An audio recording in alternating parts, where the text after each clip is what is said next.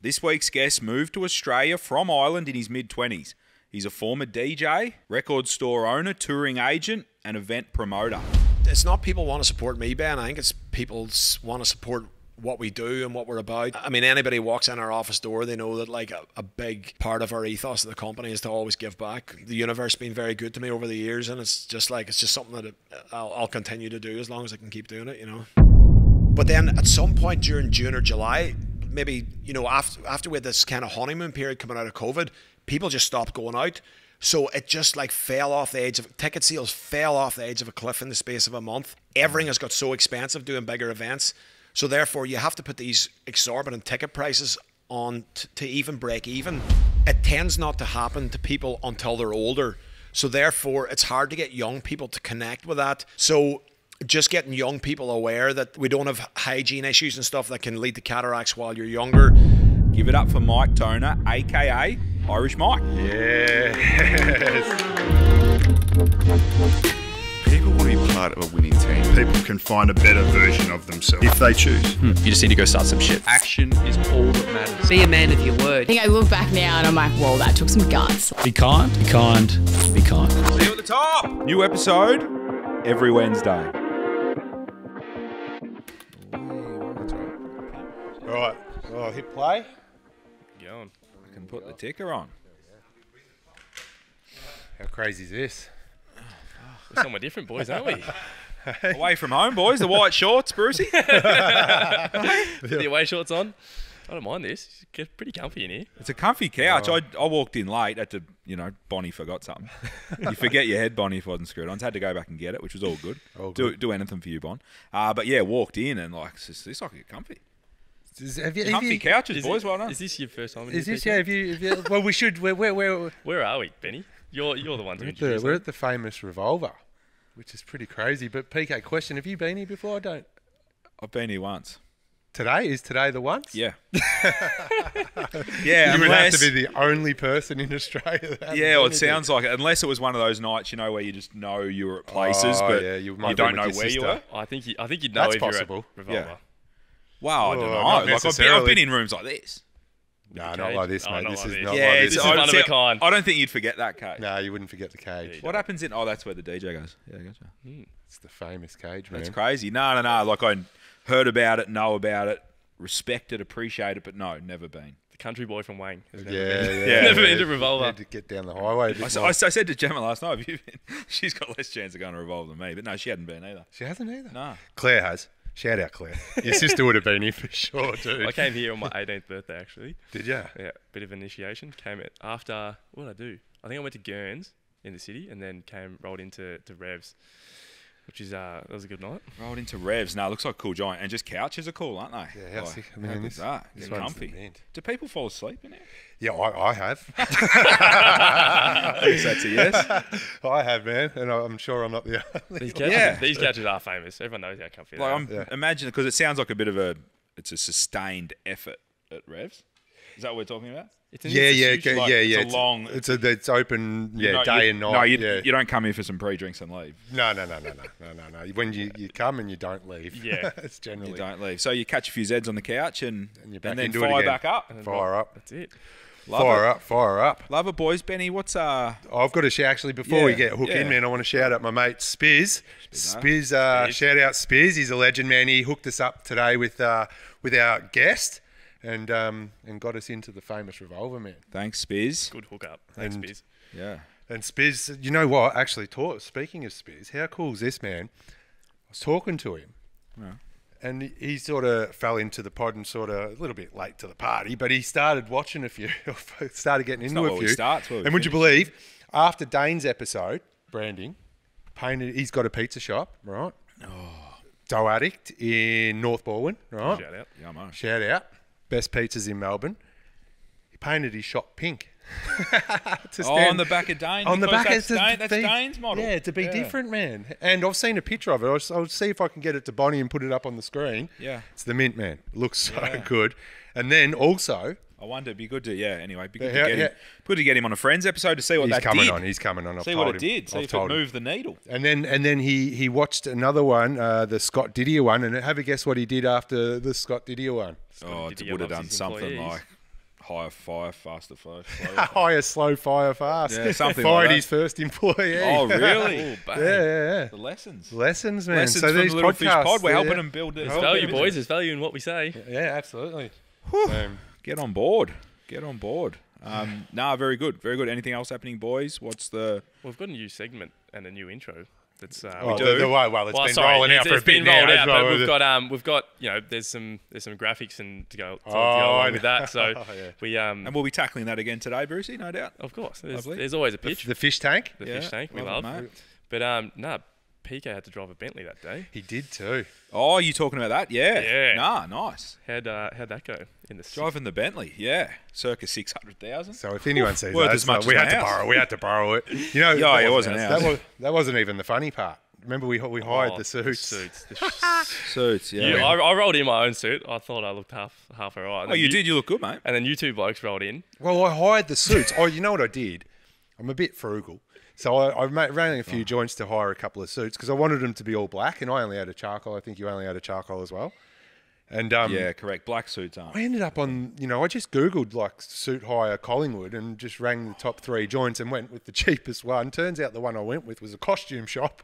Oh, mate. And they were Terror disaster. and they were flares and shit, man. Oh, mate. It's like a clown suit. It actually was a clown suit. Shout out our amazing photographer, Bonnie. He's, if you hang around... He's made us look a million. Yeah, he bucks. made us look. If you hang around in this pod and shoot into Spotify or YouTube and have a look, little intro into the segment, Bonnie's made it look like there was no issue at all, and there were big issues. Oh, There was big issues. They weren't great, but Trying to start the car was one of the issues. We're all Getting sitting out of around the going, driveway, yeah, trying They're to- too smart Bentley. for their own good. Yeah, and it was tucked away in a little underground thing and Yeah. corners and stuff, but and beeping and it shit handled, going. it handled pretty well. yeah, there wasn't much space in the back. Notice, when do you remember we pulled out in the Bentley?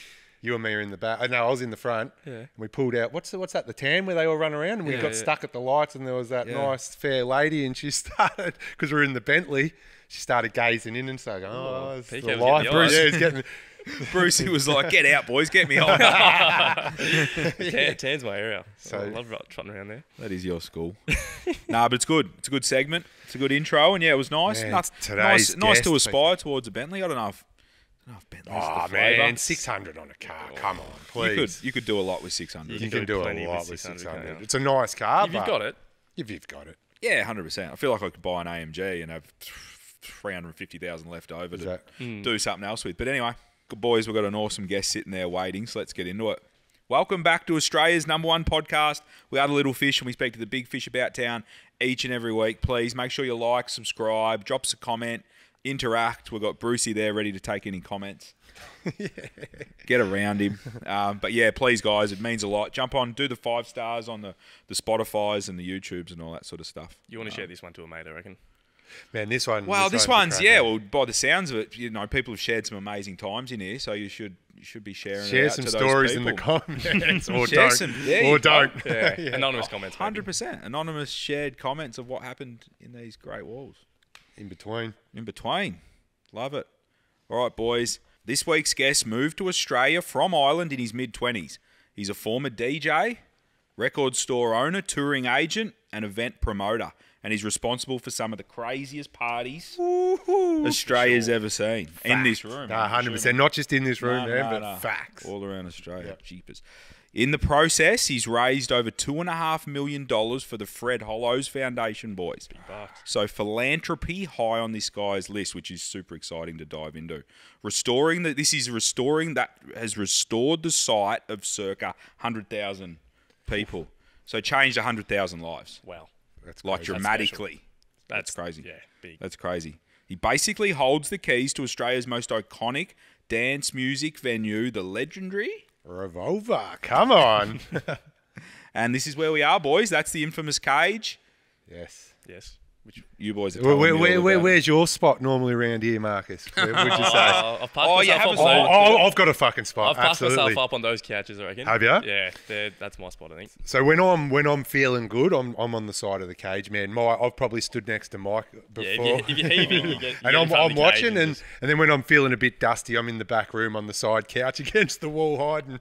I That was a few years ago. now. couch cage. Couch cage, yeah. Here to raise the vibration a legend of the Melbourne dance music scene and founder of the iconic Thick as Thieves touring and events agency.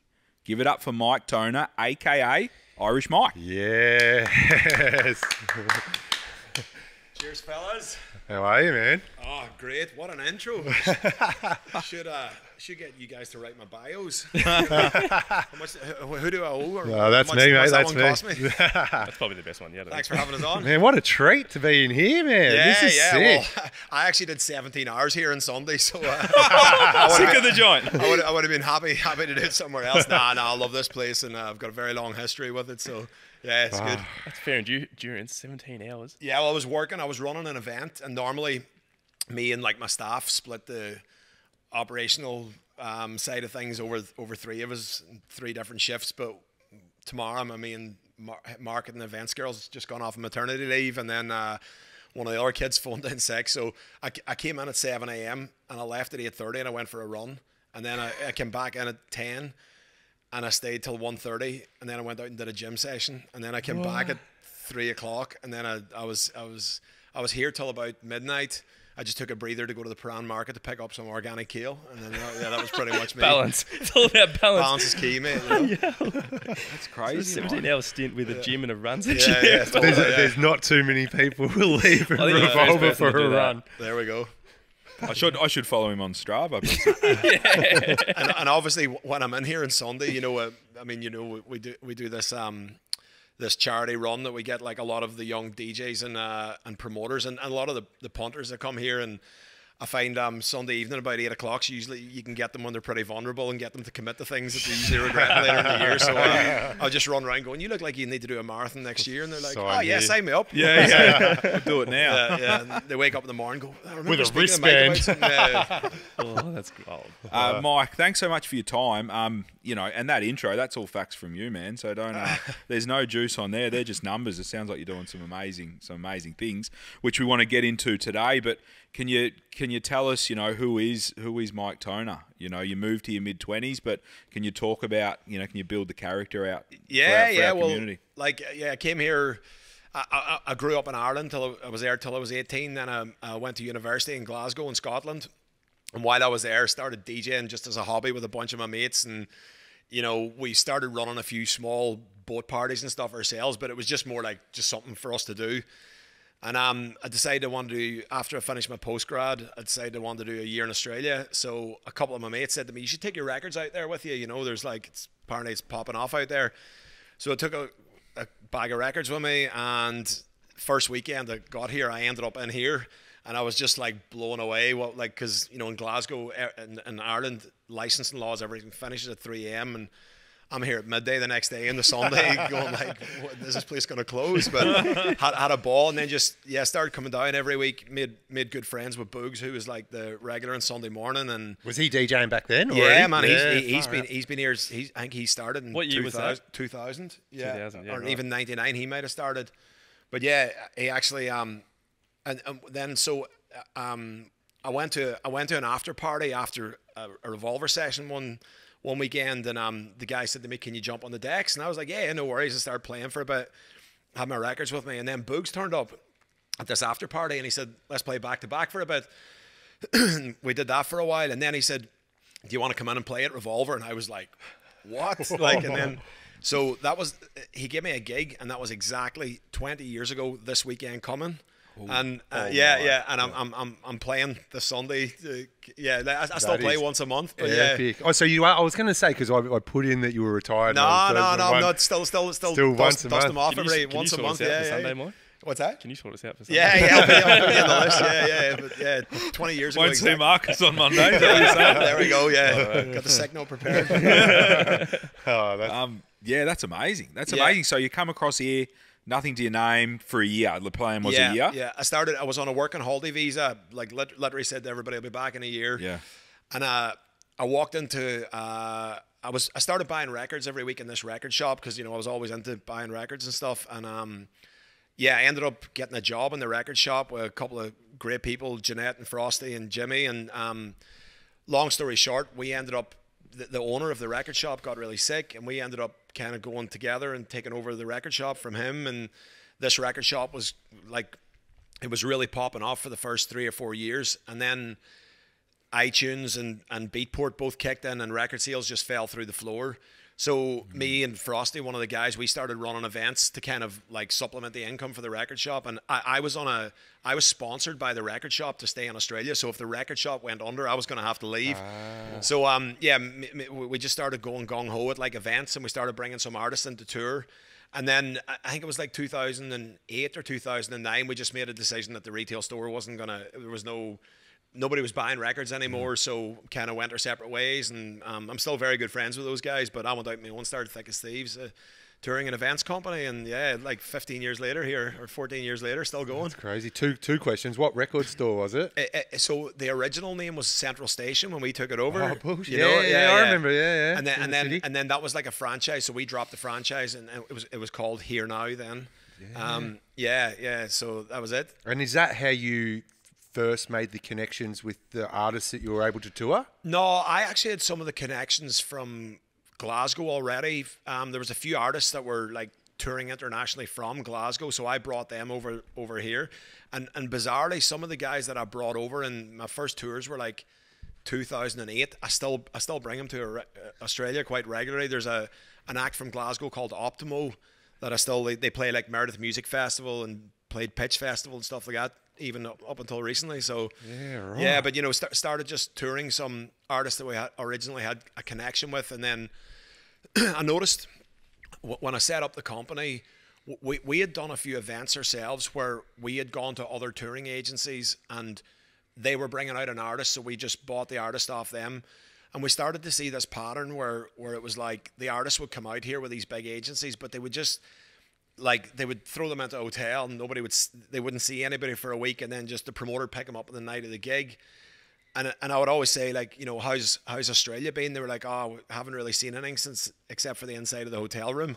And I went like, man, you guys are coming to the best city in the world, Melbourne. Like so just decided like I was gonna start bringing artists out here and really show them the Australian experience and show them everything this country has to offer. And we started doing that, and you combine just showing them a great time and like showing them just simple stuff like walking around Melbourne CBD, all the laneways, or taking them out to Hillsville Animal Sanctuary to see the kangaroos and the koalas. Like, I don't know what it is about German techno DJs, but they get they get to pet a koala, and all of a sudden you've got them for life, So just started making sure artists had a really amazing experience in Australia, and then they would go back and they'd say to their friends, other artists who were on the touring circuit, we went to Australia with these guys and they really showed us a good time. So then they'd hit us up saying, we'll come with you guys. And it just mushroomed really quickly, and I think it was 2009 we brought 9 artists to Australia, and then the year before COVID we were doing like 100 a year. Wow. So and we're doing lots of events and stuff as well. A lot of the artists we would bring to Australia, the international touring artists, we would run the Melbourne event for them, and then you sell them on interstate and stuff as well? We sell them on, that's right. I've got great relationships with a lot of the key promoters interstate, and some of the other touring companies, if they get a really hot act, they want to do all the cities themselves. But I'm like, it's kind of shitty to be like selling them all the stuff that needs work, and then when they get a home run, like doing it yourself. So I've got great relationships with all the guys interstate, and it's worked out well for us. I'm probably coming a little bit further back from Benny, but from a business perspective, you start Thick as Thieves. How do you how does it monetize, and how do you, like, it sounds like you're putting on these amazing gigs. Do you bankroll it from the start? Yeah. And then do you have to sell tickets, and then you go, hey, let's get some acts in, and we'll pay you, but I haven't sold the tickets yet. But how does that work? Yeah, I mean, the thing is, I've always been very, very careful with like not trying to do too much too quickly, Peter. I've heard some stories recently. There was a festival last year where these guys literally like tried to run this festival, and they all put their houses down as security, and they all ended up losing them. And like, whereas I've had very slow growth, just a little bit bigger every year, but not trying to take on anything that was going to leave me in that kind of trouble, So, and now a lot of the ticketing companies they're all competing for your business. So they'll say, if you sign with us, we'll give you an advance. You know, if you sell 30% of the tickets in the first day, we'll release 80% of that money, so you can then pay the artists and fund the events. You know, so yeah.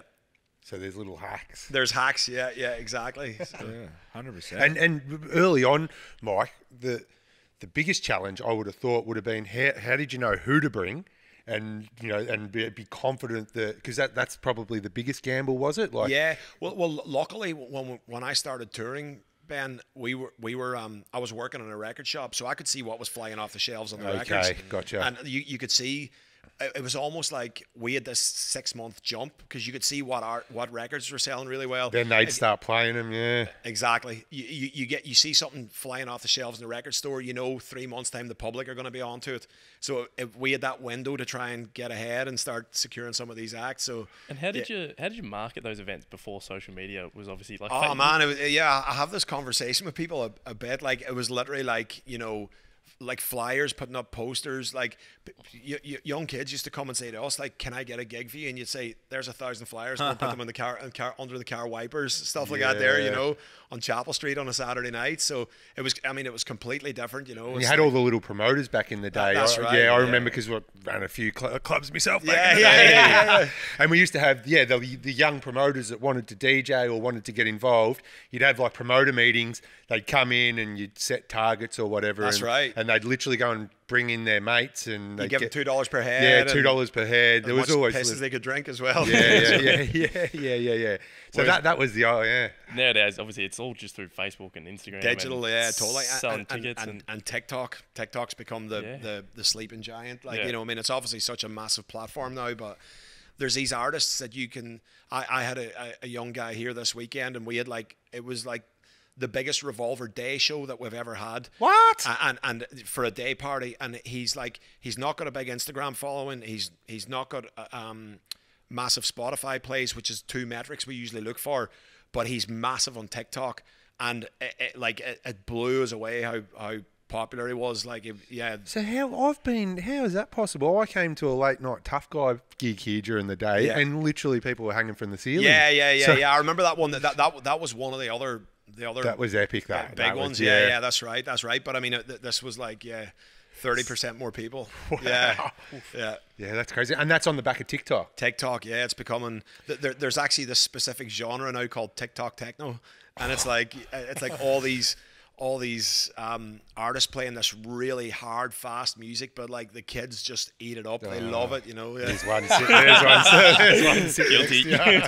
Totally. And it's good because it's that genre of music is probably appeals to 18 to 24-year-olds, but what happens is then they follow that for a while, but then their music taste evolves, and then they get into some of the more refined stuff. Well, they see bugs, don't they? They see bugs and they go, I see what's going on over That's here. exactly right. That's exactly right. So yeah, TikTok's a big one now. On the you guys have been around for so long and have been at the forefront and the tastemakers, I would argue, in not just in Melbourne but in Australia. How have the genres, would you say, evolved, or have they not evolved too much? Look, it's like anything. It comes in cycles. It's like you tend to find what happens is you'll get. So say for example this music, it's really hard and fast now. I subscribe to a bunch of promo lists, and I noticed that this hard, fast music has become really popular quite quickly. So what I noticed was Calvin Harris has just released a record now, and it's 140 or 145 BPM.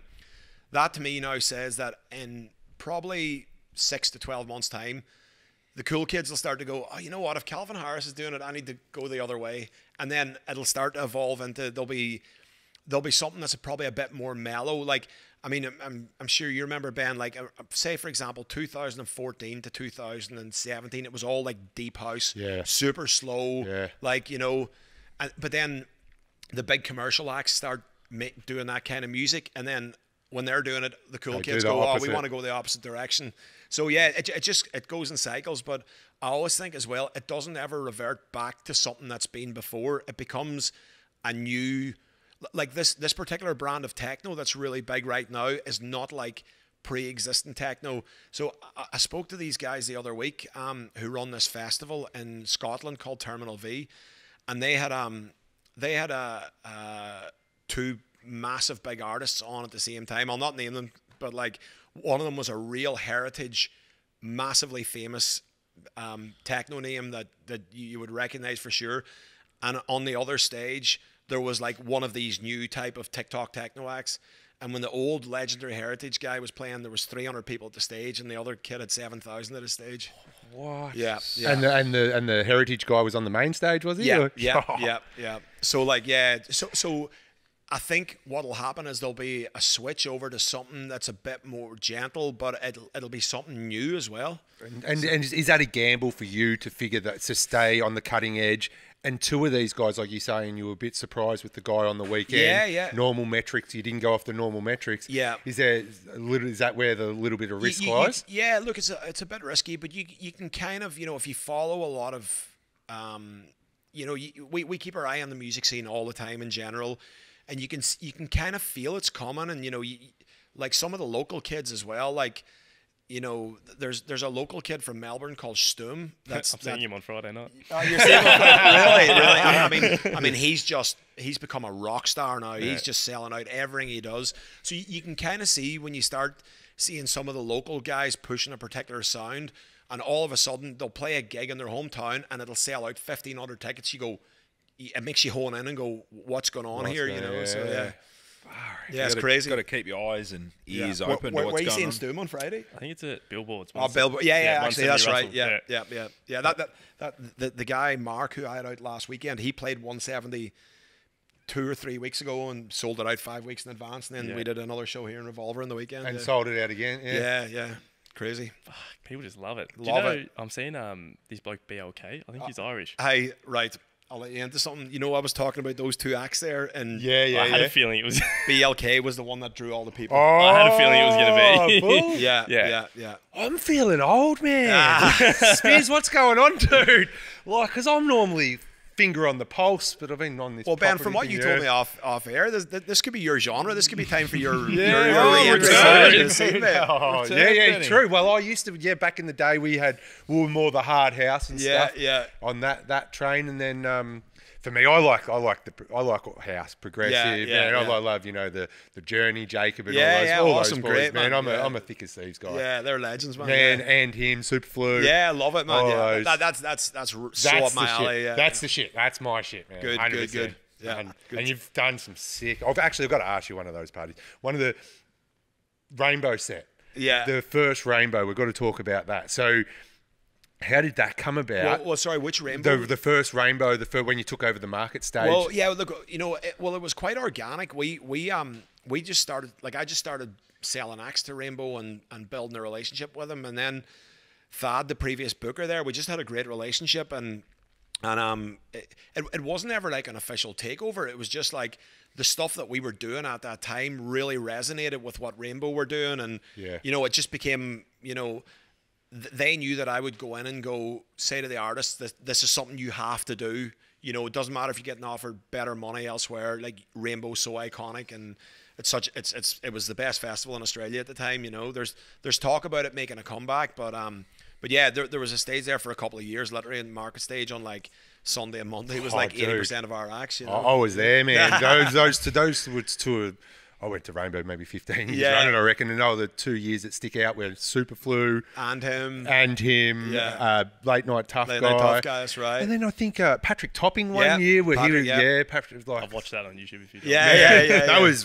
That was an epic set. That comes on the TV. Anyway, enough of the parties. Let's get into the business and get PK back into the conversation. Oh man, I love it. It's nice. This is a treat, man. This is a treat, Mike. Mike, I guess. What are the challenges that running a business like this? What have you ran into? Like, COVID sticks out as a big one that would have floored you guys and floored your industry. Do you know what, Peter? Like, COVID was actually okay when it was happening because, the businesses, the government were pretty good in funding and giving your staff, payments while we were off and stuff. The big challenge came when we came back because there was this period where when we reopened, everybody went out all the time for like 3 or 4 months, and it created this massive false economy where everybody then thought that this was what it was going to be like. So, you know, we re-emerged after Omicron and like around the end of Feb last year. So we had a massive show, like we were looking for 8,000 to 10,000 people that was supposed to be mid-Feb that we had to cancel. You know, like you know, when you cancel those, a bit of a kick in the fucking nuts, you know, because like, you know, you lay out a lot of money on marketing and all that kind of stuff already, and then we reopened after COVID, and it was like just even doing local stuff was hugely successful. Probably we had a month or two of people bringing international talent here, and the shows all went gangbusters. And in that time period, all the festivals and all the bookers in Australia just went nuts booking stuff for what is now just the summer we've just passed. But then at some point during June or July, maybe, you know, after we had this kind of honeymoon period coming out of COVID, people just stopped going out. So it just like fell off the edge of, ticket sales fell off the edge of a cliff in the space of a month. Yeah. And all these big festivals and promoters and everything had committed to paying these exorbitant fees because they were all competing against each other to try and get these artists to come out. And like November, December, January, February gone, and like loads of the festivals did their balls this summer. Like a lot of them aren't coming back. Like, you know, I don't know if you saw Falls announced that they're done. They've been going like, I think 20 something years. Yeah, they didn't announce that they're done. They said they're taking a breather, but you know. Is that because they outlaid so much money and just didn't recoup it? Look, I don't know the ins and outs of it. Like they were a 4-day camping festival. They had some issues with their site. They ended up moving to the Sydney Mire Music Bowl, but even then, you know, it's not the same. I'll give you a hypothetical situation. They booked an artist who played at the Sydney Mire Music Bowl coming out of COVID, and I think it was like March. And this female artist, Peggy Goo, did like 13,000 people on her own. Falls comes around a year, like December. They had, because they had her booked for the festival, but then they moved it to the bowl, and they had her on the lineup again with 10 other big acts on the same day, and they didn't even do half the numbers, or they probably did about half of what she did on her own 8 months earlier. So like, I mean, and that was no fault of the promoters. That was just the market. Just impossible, it just imploded like in a short space of time. So what's Thick as Thieves doing differently to be able to, you know, you're still here, you're still hosting parties that are heaving at Revs on a Sunday. Yeah, look, again, you know, a lot of it comes down to like, you know, with any business, managing your risk and not, you know, like not biting off more than you can chew.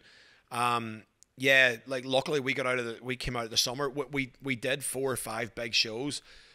Truth be told, if I put the profit and loss for all of them beside each other, we exactly broke even on the big shows. There was a couple of them took really big hits and a couple of them did well.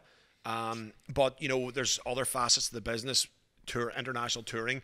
A lot of the smaller shows actually did really well. So this year going forward, I think, you know, you've got all these circumstances which you guys will be across, like rising interest rates, cost of living, cost of labor, cost of equipment. Everything has got so expensive doing bigger events. So therefore, you have to put these exorbitant ticket prices on to even break even.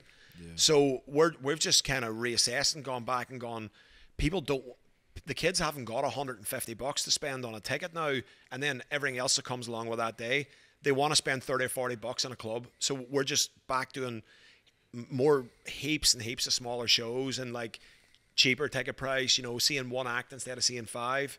So yeah, you just got to evolve the business and, you know. Yeah. How hard has that been to do, Mike? Because I'd imagine you guys have ridden a wave that, how long, 10, 12? Well, yeah, Thick as Thieves, I started in 2009, so 14 years. 14 years you guys have been at the top of the game, and there's been, you know, the Melbourne scene has popped, you know, many times over that journey. Melbourne, Ben, is one of the cities where all the international artists love it. They're just like, you've got to go there. It's like this, it's just amazing. You know, all the artists they have amazing weather. They were getting good fees. They come out here. A lot of them come between November and March, and then they do the European or US festival season. But like, you know, Australia was this real like golden hot pot to come here and tour. But I'm feeling this year that because last year, because a lot of the gigs didn't go that well, you add into the fact November, December just pissed rain the whole fucking 2 months. Yeah, we did a gig at do you know Riva in Melbourne? Yeah, I've been to. Yeah, I've been to Riva. Yeah. And it was on like the third weekend in November, because there's a festival in Sydney called Harbour Life that we always team up with, and we always share acts, you know. And every year we've done an event on that time period. It's been like between 25 and 30 degrees and sunny. We did an event this year. We did Clapton at Riva, and it was literally like hailstoning, blowing a gale.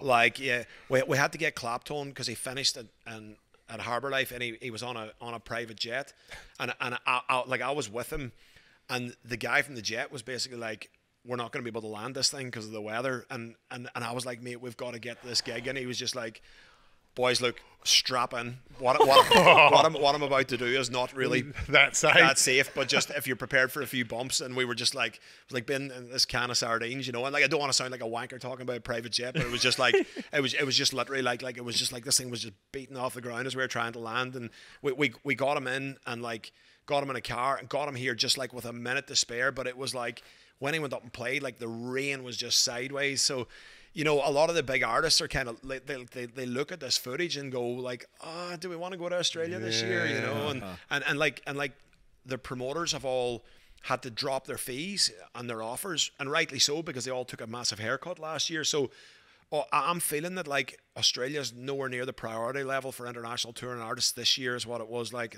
before COVID. They'll come back. But what I was going to ask, Mike, was, how have you stopped yourself? Because you were saying it's all about managing risk, and I feel like one of the keys to your success is, you know, most people get greedy. You know what I mean? You get greedy and you get caught, right? Yeah. So when you're putting on these big parties and you're filling them up and they're all going great, like you said, these other young guys then go, oh, I'm going to go bigger and bigger and bigger, and that's when you get caught out. Yeah. How for 14 years, when you guys are hot and you know that there's been, I'm sure there's been times where you know you could have filled them, but you've decided not to. Yeah, I've got this quote that Warren Buffett said stuck up in my room, and it says, never risk something you do have and you do need for something you don't have and you don't need.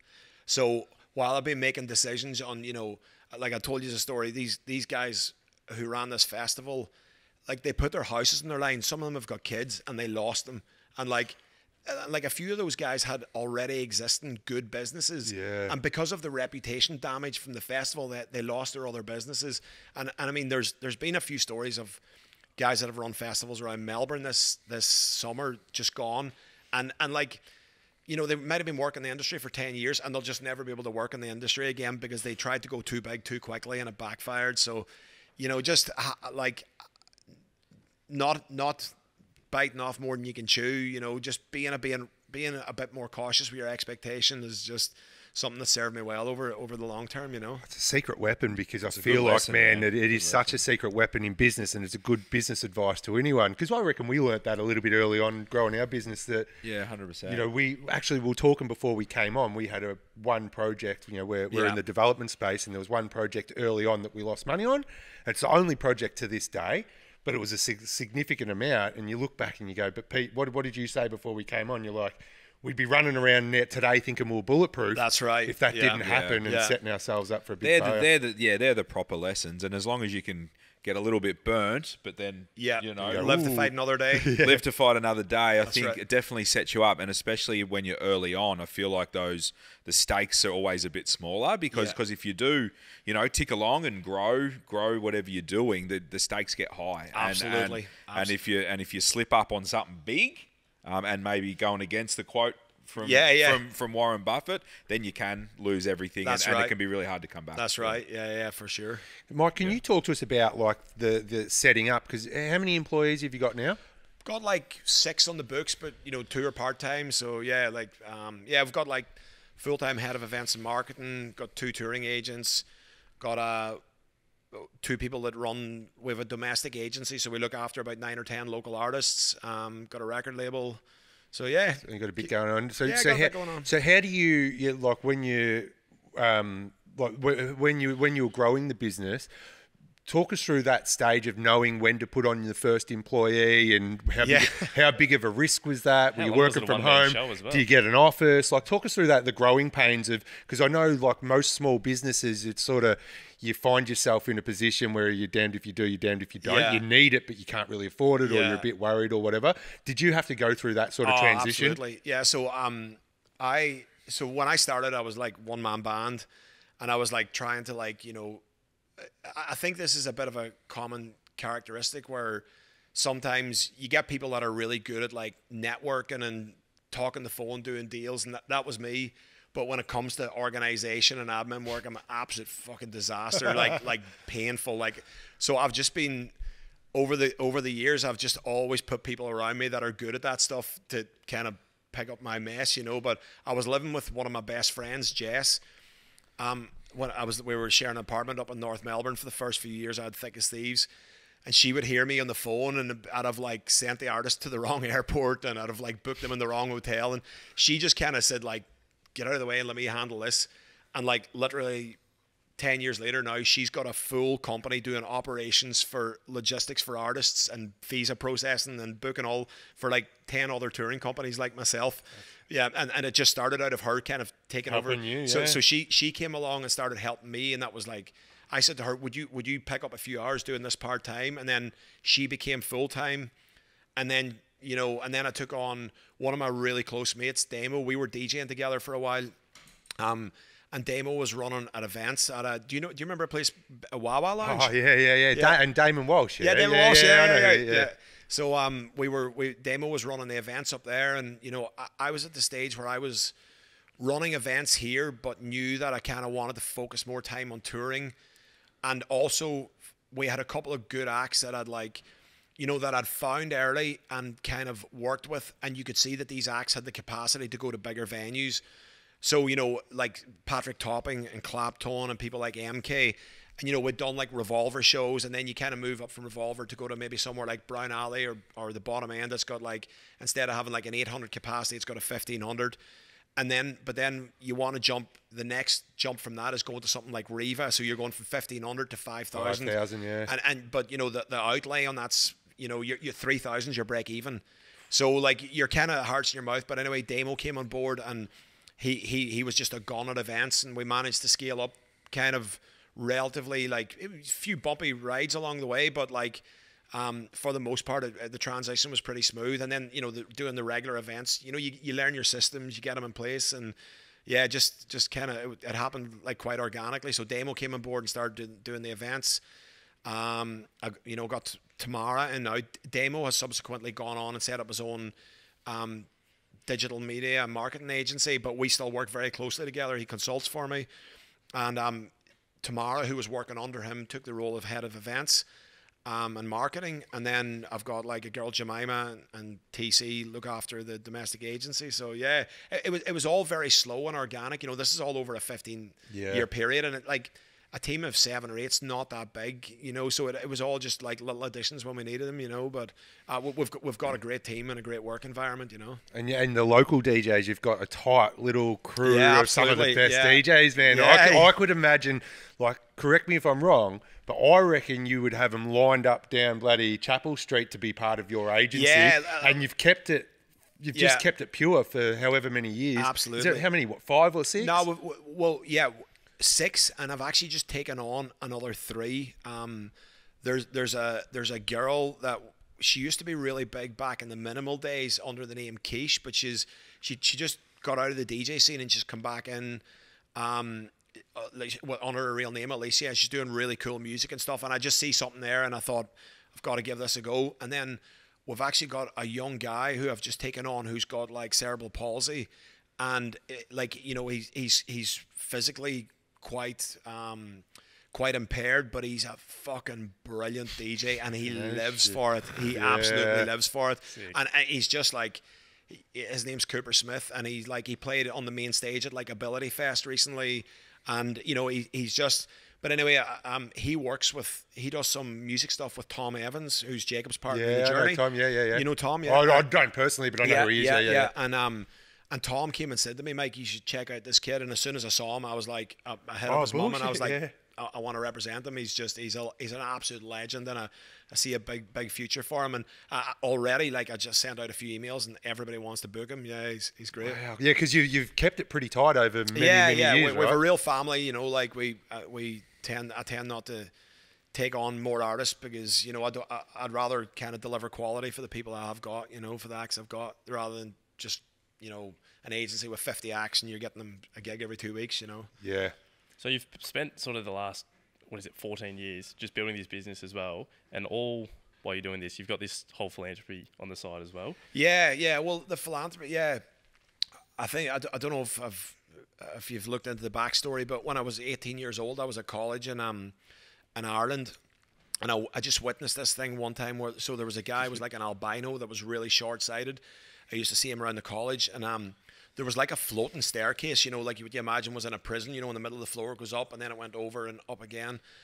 And I saw him rushing to a class one day, and he didn't see the floating staircase, and he just smashed his head off it, dropped all his books, cut his head, and then there was these guys beside it, and they started laughing at him. The guy hit the deck, and I ran over to him, and I was like, fuck me, are you all right? Like, I'm so sorry that happened to you. And like, I went over and gave these guys an absolute spray, called them like piece of shit for laughing at the guy, and I went home that night, and it really affected me. Like I literally had a breakdown, and I was like, I made a decision. I wanted to try and devote some of my life to helping people with impaired vision.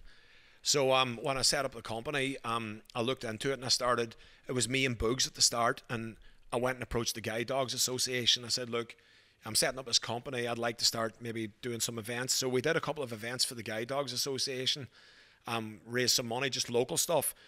And then I was just literally driving down Punt Road one day, and I saw this huge sign saying $25 to restore the gift of sight. And I was like, what the fuck is that? Like, so I looked into it, and it was the Fred Hollows Foundation. And I basically walked into their office, and I said to them, look, you know, I run this music events company, and, you know, I'd like to try and raise some money for it. And they said, how do you propose doing that? And I said, like, you know, well, I run music events at Revolver. They subsequently told me, like, 5 years later, after I've been working for them a while, they were like, who the fuck is this tripper? You know, running raves to this raver, like, you know, coming in, like, thinking he's gonna. And so there was normal protocol with a lot of the touring companies. If they bring an artist out to Australia, if they put on a show and the show sells out, they immediately go back to their management and go, let's do another show. You'll make more money. We'll make more money.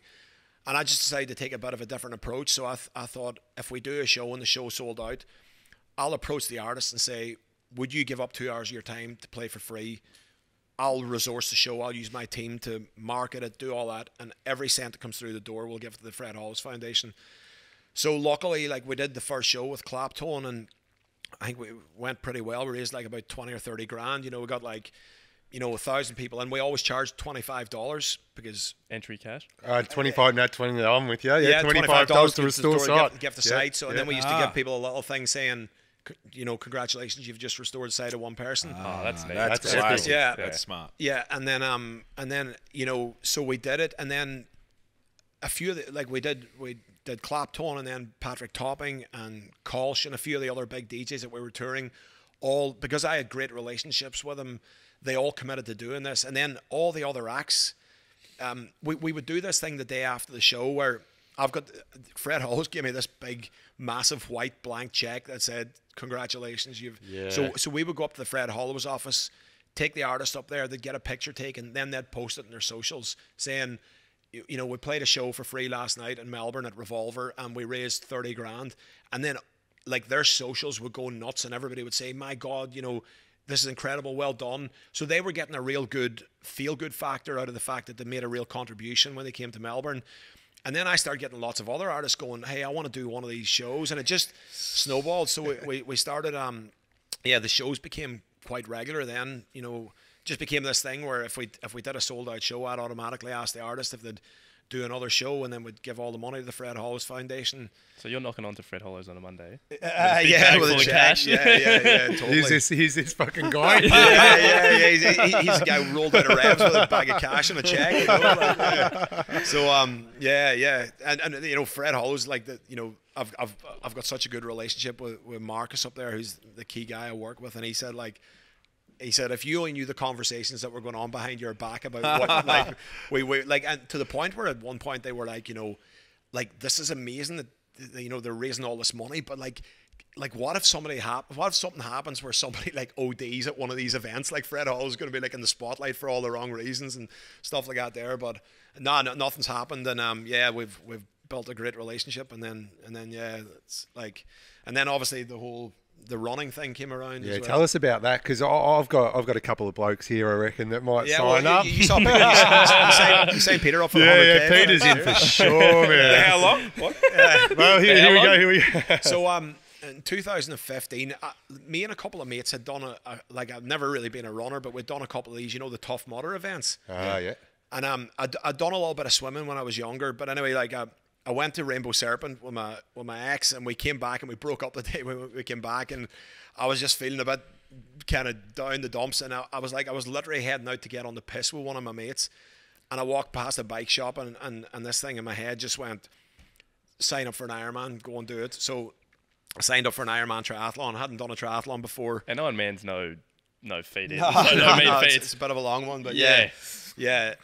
So I signed up for this Ironman, and then I was like, I literally hadn't been on a bike for 20 years, like even cycled a bike. So I started training for this thing, and then I was kind of like documenting my journey on social media, and I noticed everybody was just like, fucking hell, this is like, it's such a polar opposite to the industry you're in. So I decided, I noticed with the Ironman, you could actually, you could nominate a charity and raise some money. So I thought I'll throw up a sponsorship link saying I'm doing this anyway for Fred Hollows. And like, I was just blown away how much support I got. Like, and I was like, holy shit. So I did the Ironman, and raised a significant amount of money. Well, everybody just supported me on it. How much And then did you get it? But probably 35 grand. Oh, What? Yeah.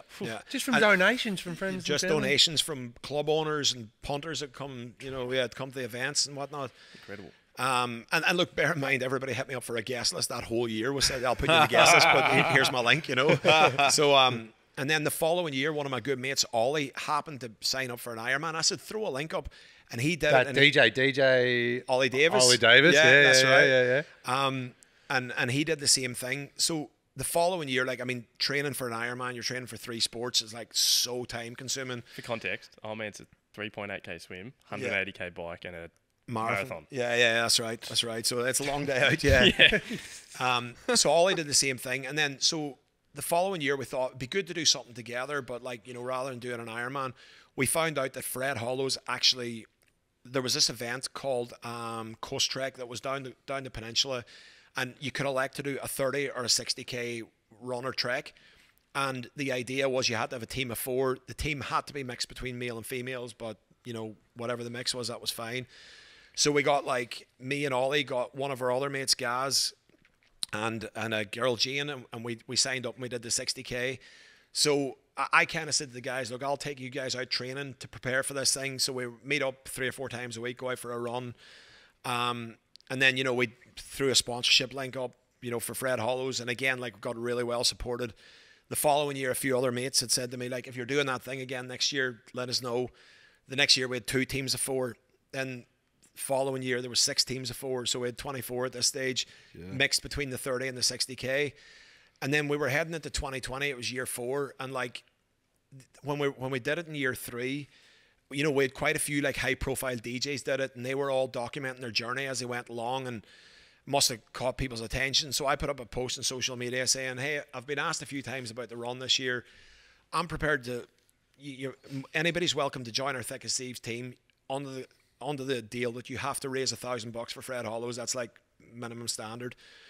And I woke up I said training start next week, and I woke up the next day and I had 120 people all hit me up saying they wanted to be part of it. And I was just like, my God. So that was January 2020. I started everybody training, and the way it would work is I would take groups of people out running at Albert Park Lake about 6 in the morning. And, these are all these toe rag DJs and promoters that just literally would roll out a 161 or Revolver in the morning. And they all started, some of them couldn't run 200 meters at the start, but we started everybody training. Then that year COVID kicked in. And so the event was supposed to be in May, and then it was moved to August. So during that time period, obviously we had our lockdowns, but we had all these WhatsApp groups and and if you remember, people were allowed to exercise in groups of 2. So all our crews were still meeting up at the lake in groups of 2 and all just running different directions. And you'd be running with a friend, you'd see your, hey, how you going? How you hanging in? And just, it became this real community thing. And because our industry was so locked down, a lot of people were kind of doing it really tough with their mental health. But everybody that was involved in this run said that the run really helped get them through it. Like, they were getting physically fit. People that had been like drinking it and smashing it in the weekend for years, all of a sudden, because the clubs were closed, became like the embodiment of health, you know. So it had like, you know, there were so many layers to this thing. It was like we were raising money for these people that really needed it. The community were all banding together. People were getting fit, you know. There was like this ripple effect where the more people kind of made it visible what they were doing, other people would then want to get involved in it. So it's infectious, that type of stuff. Yeah, totally. So then, if you remember, it was August 2020. We were still in lockdown. That event got cancelled. So I had been literally, you know, kind of training, or like had this group of 120 people who were all prepared to raise $1,000 with no event. And I happened to bump into one of my old buddies, Taz, who was working for City of Port Phillip Council. He was in the triathlon club when I was doing my Ironman, and I said to him, I'm a bit despondent, man, because I'm on the cusp of something here, but we've got no event. And he said, run your own event. And I said, what, a running event? And he was like, yeah, it's just the same as a music event. And I was like, what are you talking about? And he said, mate, instead of a stage, you've got a start-stop line. Instead of a bar, you've got aid stations. Instead of, like, you know, you still need first aid, you still need a permit. So he said, like, come down to City of Port Phillip, I'll explain to them what you're doing. And yeah, we did that. So we created our own event that year because we had so much momentum going. So the 120 people all, instead of, like, they all kept training the whole year. Luckily we just came out of lockdown. I think it was like the start of November, and we ran our event at the start of December.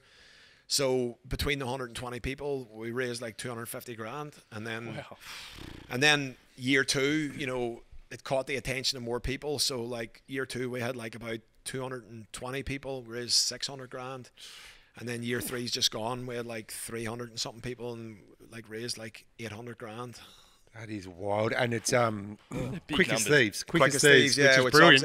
Yeah, who came up with that? That was that's brilliant. Yeah. And we're really lucky. We got, like, I mean, Pioneer, the DJ equipment, their biggest DJ equipment provider, they got behind us, and they said they loved what they were doing. So give us incredible sponsorship and like loads, because it was completely aimed at the electronic music community, gave us incredible like prizes for the best fundraiser. Like the best fundraiser, like, literally walked away with 15 grand's worth of Pioneer equipment.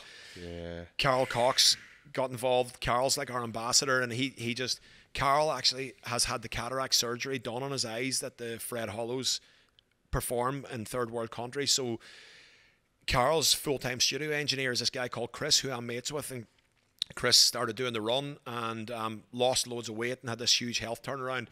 So Carol hit me up and said, look, Mike, if you need any help. And I was like, well, Carol, like, everybody knows who you are. Will you just give us a bit of help promoting? And he, you know, kind of went out in the socials and said, like, helped us raise like a significant amount of money, and then came on the day and presented everybody with their medals. And, you know, you've got all these guys like, you know, young DJs, and they cross the finish line, Carol Cox hanging the medal over their head. They're just blown away with it, you know. So yeah, Carol, all 3 years, Carol's been like our ambassador, and just like loves the project, loves what we're doing. Actually says he's going to give it a crack next time around. He's going to get involved, because we've got a 10K, and he's like, during the lockdown.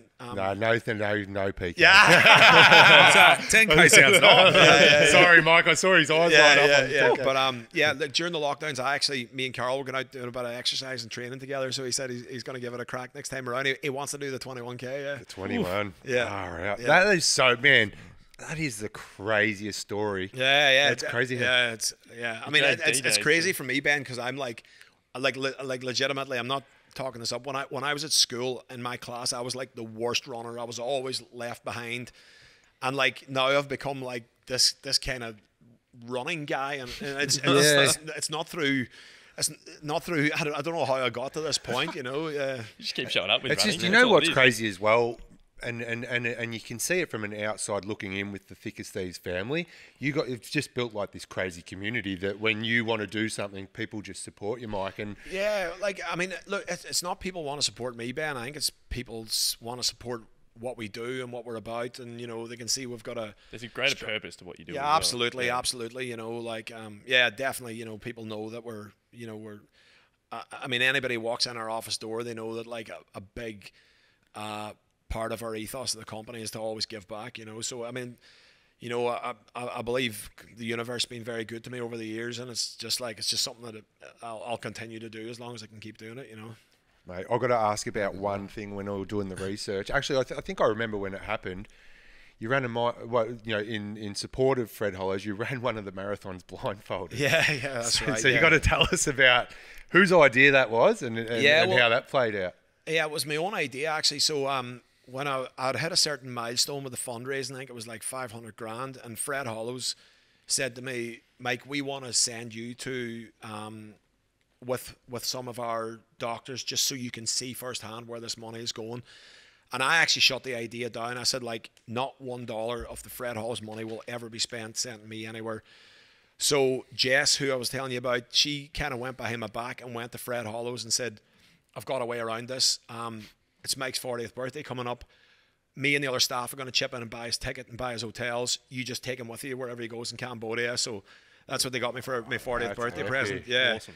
And I spent a week in Cambodia traveling with the Fred Hollows doctors and their team and seeing what they do. And it just absolutely blew my mind. There was like, I mean, so you go to Cambodia. Cambodia is just coming out, you know, for years it had a civil war and the country's riddled with landmines. So we were going to these small rural towns. So the Fred Hollows doctors, what they would do is they would send a team out a day in advance before the doctors get there, and they would just find a building. And some of these buildings had been bombed because of the war. But in one particular day, I went there. There was this school that had there was a couple of rooms still intact, but it had been bombed as well. You could see there just, you know, rubble everywhere. They'd just gone in, they set up this makeshift, basically eye surgery, and they had sent people all around to the local villages saying, Fred Hollows doctors will be here tomorrow. If you're blind, come down here. And I sat in this room all day, and they had these doctors and it was just like this military precision operation. They had these 3 beds. So all these people were lined up to get this eye surgery done. A huge amount of them had limbs blown off because it stepped on landmines over the years. So they're like, you know, I mean, I heard your guys, your podcast with DJ Hookie. Yeah. But, you know, a lot of these people, they've got literally a wooden stick for their legs and their arms have blown off. And on top of that, they're going blind just from bad hygiene, from cataracts disease. The Fred Hollows doctors would just take them in, they'd lie them on this one bed, and they'd spray this anesthetic on their eye, and it would numb their eye, and they would leave them there for 15 minutes. Then it would they'd move them over to the next bed, and once the outside of their eye was anesthetized, they would inject this big needle right into the center of their eyeball, and it would just numb the whole side of their head, or sometimes both sides if they had to get both eyes done. And then they'd move them over to a third table, and they would just the doctor was literally with a scalpel slicing their eyeball open, a fish hook pulling out this cataract and then replacing it with this little inocular lens. And then they put a patch over them. And some of these people were coming in completely blind. And one of the most moving experiences I've ever had in my life was the next day. They keep them in overnight, and the next day you're going and I took the eye patches off some people, and it was the first time seeing for 20 years. And it's just you can't even describe, you know, they're just and it's this operation with us, and they put this inocular lens. It cost $25, and these people go from having literally can be 95% blind to absolutely perfect vision just in one go. Wow. So credit to yourself that, like what Peter mentioned at the start, there's over circa 100,000 people that you've helped. Yeah, on the back of what you've done, and the support that everyone else has shown. I'm very I haven't raised all this money myself. It's I've just been able to harness a community of people to kind of do it, you know, and you know all the DJs that have given up their time and all, you know, the staff and everything else, you know, it's But it started when you were 18 at school. And you saw that kid, that and you know, so that moment in time. It sounds like there's been a few when you walked in and Bugs was on the decks, on the decks just here. That's right. 20 years ago, and then how powerful that kid in the hallway though. Look what he started. Absolutely. Do you remember his name or any of that? No, I don't. No, but yeah, but getting. Imagine he was a DJ. I know, crazy.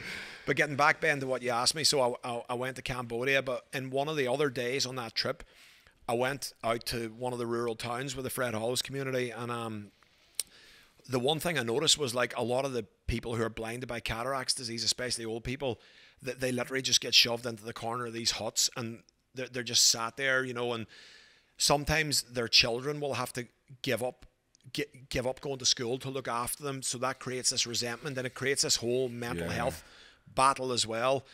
And I remember one day this old man saying, you know, I went in and introduced myself and was through on a translator, and he turned around and said, "Hey mate, would you mind taking me for a walk?" And I was like, "What?" And he just said, "Can I just hold on to your arm and can we go for a walk?" And we were out going for a walk, and he was holding on to my arm, and he said, "Do you mind if we go for a run?" And I was like, yeah, no worries. And I just picked up the pace a little bit and I had a jog, and he said, "Oh man, that was so good. I haven't run forever." And I got this just real, like, just feeling how much we don't take stuff like that for granted. And I thought how difficult it would be, it must be for something as simple as to go for a run. So when I did the blindfolded run, I was just trying to highlight the challenges and the difficulties that blind people. And did you have someone linking? You had so different people stepping in, linking arms. Yeah. And So I'm part of this organization called the Achilles Group, and what it is every Sunday morning, we meet up at the Tan and the Achilles organization. I saw them running around the other day. Yeah. So we basically take people with impaired vision or blind runners out for a run every Sunday morning.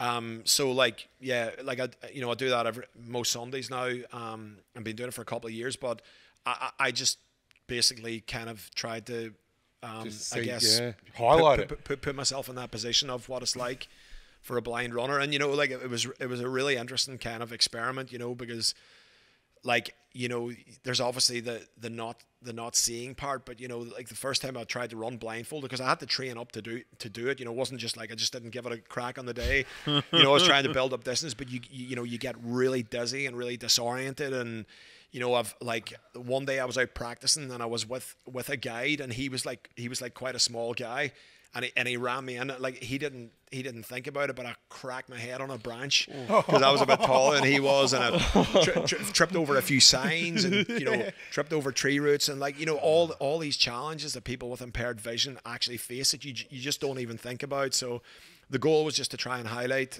some of the challenges that people with impaired vision have. And yeah, luckily I did it. I got across the finish line, but yeah, it was a hard thing to do. Mike, man, you've done some amazing stuff, and I think, like Benny and Marcus alluded to, when you put your mind to it and you create a purpose, people get around you, mate. Like that's a superpower, isn't it? Yeah, it is a superpower. 100% superpower. Crazy, and you know, in a foreign country, I imagine you consider Australia home now. Yeah. And we probably, you know, we're rightly so claim you as an Aussie, but, you know, to move, I moved to England like a lot of Aussies do, and we did a couple of years over there and threw some parties when I was there as well. You know, similar kind of experience over there when I met a dude and all that kind of stuff, man. But yeah, you've done all of this. You came over with, you know, your bag on your back, and that was it. And now you... I had no idea what was ahead of me. And, like, you know, look, as I said, like, the universe has been very good to me for the way, like, I've got a business and a job. I mean, I went to uni, I studied, like, my degree was applied chemistry, and my postgraduate was software engineering, and I was working in a bank for a year. I just kind of hated it. And, like, if somebody said to me, like, at that point, in 10 years or 20 years from now, you'll be a promoter in Melbourne, I would have just been like, lock him up and throw away the key. You know, what's this guy talking about? It is a crazy story, man. And not just a promoter in Melbourne. One of the legendary promoters in Melbourne, 100%. Like, that's a fact. Like, it's, you know, anyone out there listening that has any idea about Thick as Thieves, man, knows that it's an institution. Not just Revolver's, not just an institution. Thick as Thieves is an institution. Well, I think Revolver and Thick as Thieves were like, we've got such a strong history together, you know, and like. You know, I did the very first Sunday night party here. The Sundays are really like an institutional day. True. And I did the first Sunday night party here in 2008. And we've just created this incredible relationship, you know, Thick as Thieves and Revolver. And we do so much stuff together. And I have half the Revolver staff doing this run now. They're all like, oh, fuck, here he goes again. You know, like, half the time when we're doing events, I'm running around like recruiting people for the runs. So, Oh, awesome, Mike. Mike, mate, this has been amazing. We've got to segue into our fish tank. Yeah. Obviously, we dropped that a bit earlier on, but yeah, keen to get your thoughts on Brucey's segment here. Roll the clown suits, Bonnie.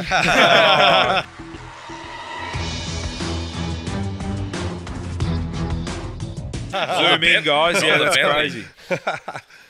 Right, so this one's come in from Benjamin Anderson. Welcome to the fish tank. Yeah.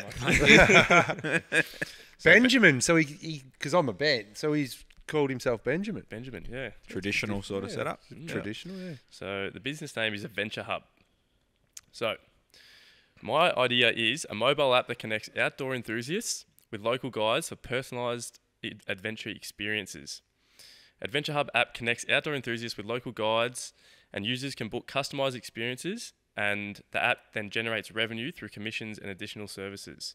Then our mission is to make the outdoors accessible and enjoyable for all.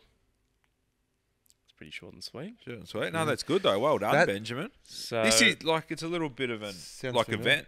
Like events. Oh, events. Yeah. Yeah. So, yeah, I guess, I mean, there's a bit to it. I think you could, I'll let you boys unpack it, but yeah, I think there's partnerships to be had. 100%. So it's like an experience platform. Sounds like Red Balloon. Is that what Red Balloon is? That lady from but more Shark Tank? Well, yeah, that's right. Is that an experience? Well, I think this is more that was a gifting. That's a this is gifting more the general experience. outdoors, and you know, say someone turns up to Melbourne and you know they want to take them down to Hillsville to see the koala, like. Maybe a bit more niche. They need to get a digit revolver. Well, it's like someone comes and they go, I want to go mountain biking or something. Where do you go? Organise the mountain bikes. Yeah. Organise the transport. Organise that. And how they Bang. clipping their ticket by on the bookings and stuff. Yeah, they must be. Yeah, that's what it sounds like, I guess. Booking the bus, booking the bikes, booking all that. And it sounds like commission. using Mike's strategy. Well, that's right. You've got Pioneer sponsoring, so getting some big brands in, some of the Kathmandus or whatever of the world. Patagonia, is that involved? Yeah. And the app, and as you're scrolling through the app, it's sort of What about the expert? Let's see what the expert's got motivating you to go, I might do that. Yeah, true. What do you think? Yeah, like, good concept. I mean, I'm curious. How would they monetize it? Like, what's the? Yeah, because I'm figure that one out, Benjamin. Yeah. Would it be like Uber, where they sit in the middle and kind of have a platform and take a commission, or? Yeah. So they're the booking. Or they have They're to almost like the charge. booking agent, Yeah. right? So it's a two-sided marketplace where they've got people coming to the app to find the experience, and then people that have got the experience are then putting it on the app. Yeah. So I And think they're they're taking. taking so it's almost like a platform. They're taking revenue from. Just They a booking create fee, so they're revenue by clipping- taking commission from each booking. Yeah. So, It's going to be tough. I don't know, Mike. What do you reckon? I reckon it'd be tough as well. Yeah, I reckon that's tough, man. From what I've learned or understood, two-sided marketplaces are really tough, man. Yeah. Like, it's hard to build a single-sided marketplace, let alone a two-sided one where at the same time you've got to have people in the app that want the experience, but also have people willing to be in there and create the experience. And if one's not booking the experience, they fall off, and if they come for the experience and there's not enough experiences there, so it's Is Uber Eats or Uber a two-sided marketplace? yes.